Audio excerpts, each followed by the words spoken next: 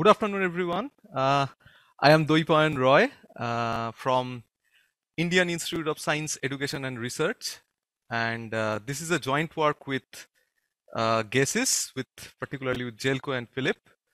The work is how retrievable items are from different categories if we consider an integrated search system. So the first question obviously is, what is retrievability?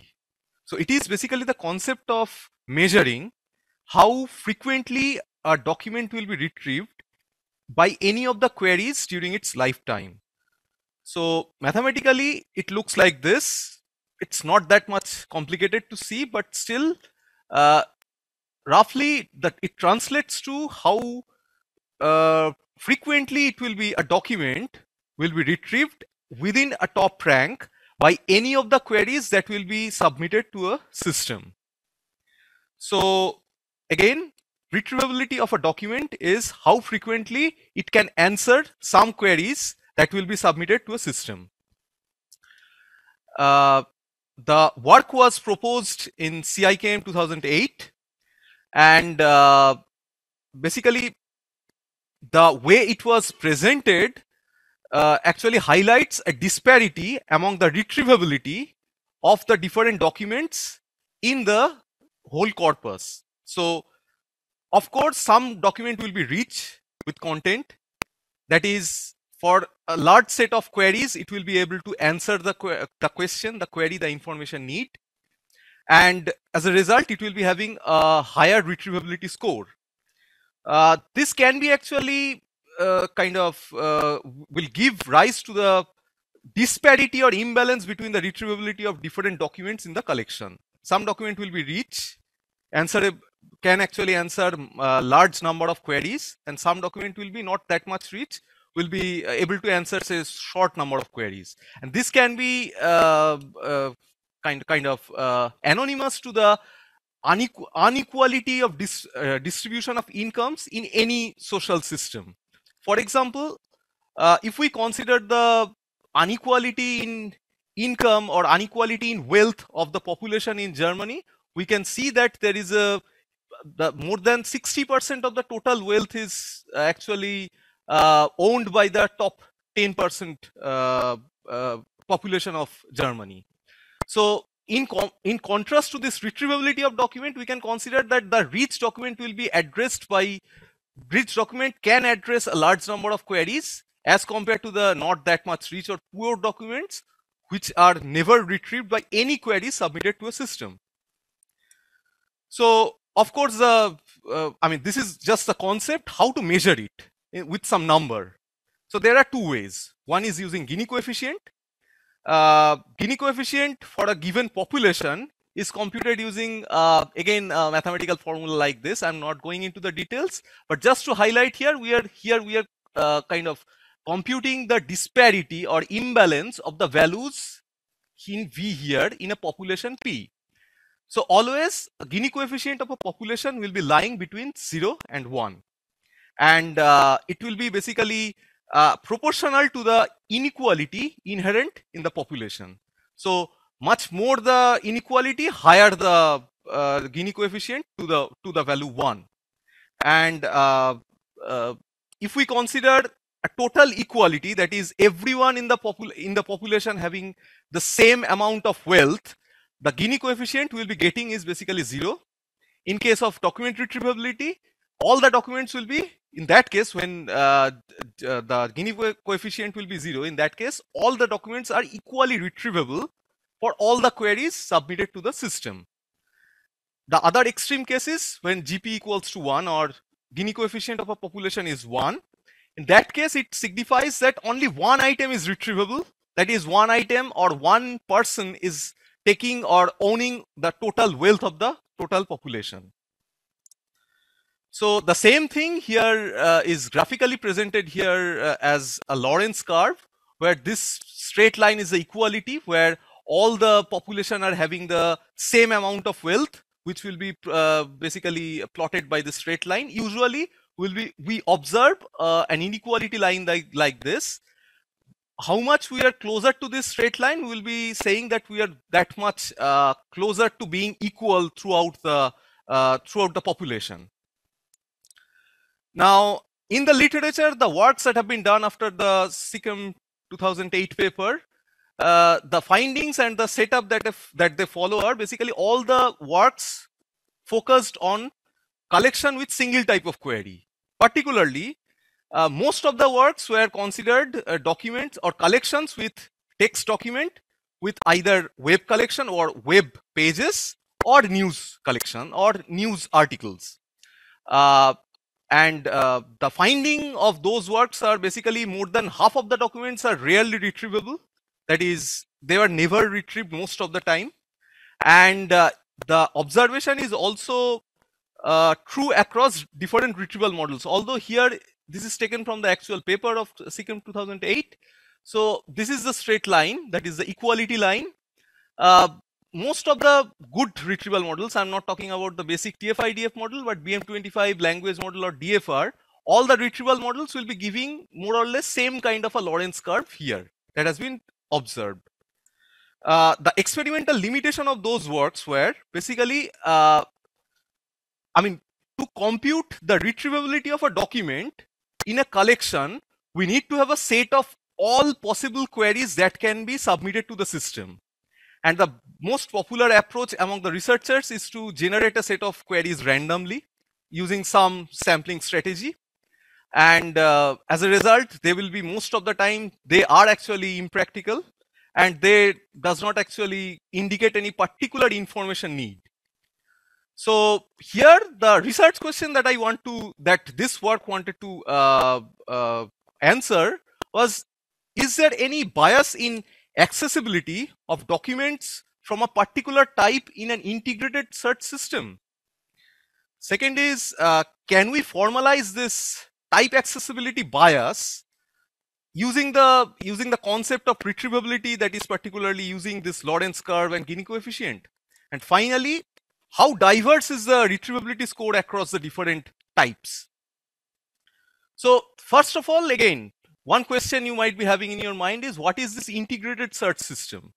So an integrated search system is basically a system that searches multiple sources and integrates the results together in a unified way.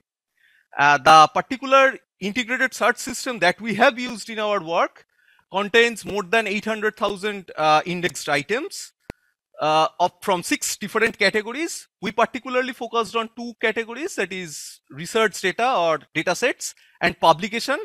They are containing around 64K and more than 110K number of items in the respective categories. Now, together with these items, another very useful information is stored in this integrated search system. That is the interaction with the user. This is a live system where mostly items from social networking, social science domain were stored. That is social science domain research data, as well as publication, together with variables and so on and so forth, are stored. And as it is a live system, the interaction with the system, with the user to the system, is also logged by the system. Particularly, we used the submitted queries by the live users. More than 1 million queries were there, which is basically a realistic queries that we can use for computing the retrievability. Along with that, we have some export interaction indication as well, which we can use as an implicit feedback signal towards whether whether an item is relevant or not. So using these two particular, these two aspects of this integrated search system, we will be developing, or we will be studying the rest of the work. So this is basically, you can see, this is a retrievability score computation formula. So there is only one parameter here, which is C, which is basically within which rank we want to compute the retrievability of a document. That is the only parameter. So first of all, we varied the parameter from 10 to 100 at a step of 10. And we computed the distribution of the publication data set and the data set in terms of the retrievability score that we are getting. And graphically, it can be shown here. you can see this is the mean, this is the variance, and this is the standard deviation. So we can see from rank C value 10 to 100, there is a more than 700% in case of publication increase. For dataset, it is more than 500, almost 600% increase. Mean, variance, and standard deviation, always we can see that for dataset it is larger than publication. That's why the blue line is always under the brown line. And for geometric mean, we can see it is higher for publication as opposed to the other metrics. So what is the reason behind this? So we can understand that some datasets are very popular dataset, more popularly used or retrieved by the user or searched by the user, that is actually contributing to this high mean. There are also certain datasets which are rarely used. That's why they are actually contributing to this low geometric mean. And this higher value of this variance between this dataset, some having very rare retrievability, some having very high retrievability, is actually contributing to this diverse retrievability scores. And this is basically given as Gini coefficient. Again, you can see the Gini coefficient is falling much rapidly for publication. That is more than 90% fall from rank cut of 10 to 100. In case of dataset, it is 10%. This is the same thing presented here with Lorentz curve. And the observation is retrievability of dataset more imbalanced than publication. And the next thing, the next aspect we have used is basically using the interaction of the user with the system. How we have used that as a signal, as an implicit signal to get the relevance. So what is an usefulness, first of all? So if a document is retrieved, that does not mean that it is useful to the user. We need to have some indication that the document is actually useful to the user if the document is consumed by the user. So we can say a document is useful only when the document is retrieved as well as consumed or read or somehow downloaded or something like that. So this can only be realized by the relevance judgment or implicit relevance signal, which we have as a part of the relevance, as part of the interaction context stored in the integrated search system. So we defined the usefulness of a document following a similar formula like the retrievability. I'm not actually going into the details. So here it is the usefulness of the document D. Here, this is the how important the query is. The summation is computed over all the documents submitted to the integrated search system, and GDQ is basically how useful the document is, actually the indication of how useful and retrievable the document is for the query Q. Now this GDQ can be a simple indication of how relevant or whether the document is relevant or not. It can also, as it should be retrieved, then only it can be consumed. So we also incorporated the rank of the document at which it has been retrieved by some retrieval system for a query Q. So we computed the same thing for for usefulness here. The Gini coefficient change, you can see it's a huge change. So basically Gini coefficient, if we plot the change from usefulness from 0 to 1, we have normalized it. So you can see much more number of documents from publication category are much more useful, or it is much near to the perfect balancing scenario as compared to the data set. Again, it can be concluded from the fact that some data sets are very rarely used and some data sets are very frequently used, and it's more distributed for publication than the data sets. And of course, some data sets are more popular.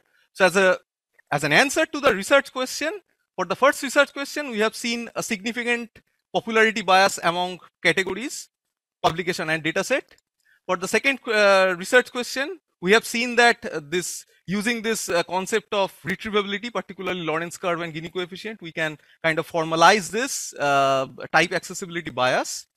And as an answer to the third or last research question, we have seen that for dataset, the distribution of retrievability score is much more diverse than the publication. And as a contribution, final concluding remark. So we utilize the retrievability measure to better understand the diversity of accessing datasets in comparison to publication. And it is unlike the other works, it has been conducted on real life query search logs. And we propose this concept of usefulness in addition to this observation. Thank you so much. Any question? Thank you very much.